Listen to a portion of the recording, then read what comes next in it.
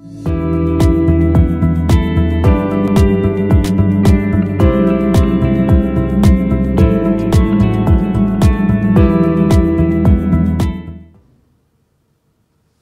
day everyone, welcome to Good Morning Lagos on ibile.tv. This is the show that gives you everything informative, entertaining and educative about the city you love, Lagos, and I'm your host for today, Aderele Ijelu.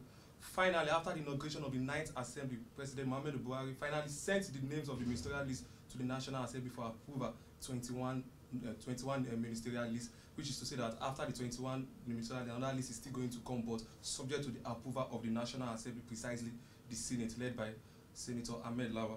But moving forward today, we start with the headlines from the Punch newspaper. Early morning fire raises Bayelsa Broadcasting Corporation yesterday. Prostate cancer and its management. This can be found on the Punch newspaper this morning. And moving forward to the Vanguard newspaper. Maritime security. Stakeholders worry about outsourcing national security. New broadcasting code to tackle fake news, hate speech menace. And also moving forward to the Nation newspaper.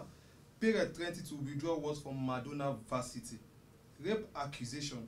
TB Joshua Emmanuel TV releases video clip. Police. No church was attacked in Anambra. And the governor of Imo State, Right Honorable Emeka Yoda, seek worker support in revenue generation. You could pick any of these, the Punch, Vanguard, the Nation, to read more of this and get more details about what's happening in Nigeria. Let's go on a quick way, and after the quick way is the What's Up Lagos segment. Don't go anywhere.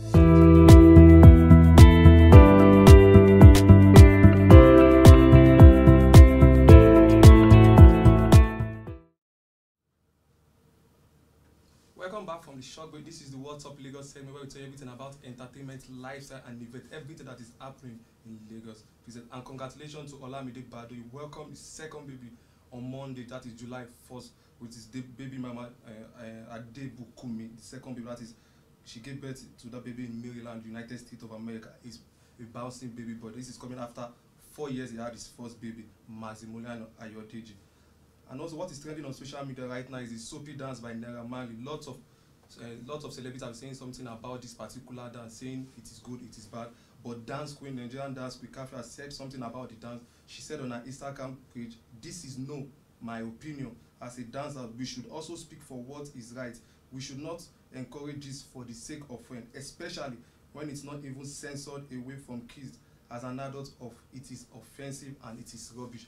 This is coming a few days after Naira Marley released the banging single Soapy, meaning saying something that has happened while he was in prison concerning how he survived and a lot of things. But something has been happening concerning this. People have been saying negative things and positive about this dance, but presently it's trending on all social media pages, and people have been embarking on the challenge on how to dance Soapy. And also, he has started the Soapy dance challenge for people who know how to dance this particular Soapy dance very well to get some particular amount of money.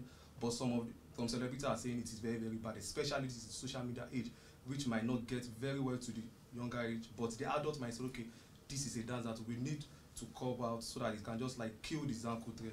But she has finally aired her opinion, and that's all we have for you on Good Morning Lagos this morning. You could subscribe to our YouTube channel, Ibile TV Lagos, and also follow us on our social media pages at Ibile TV Lagos.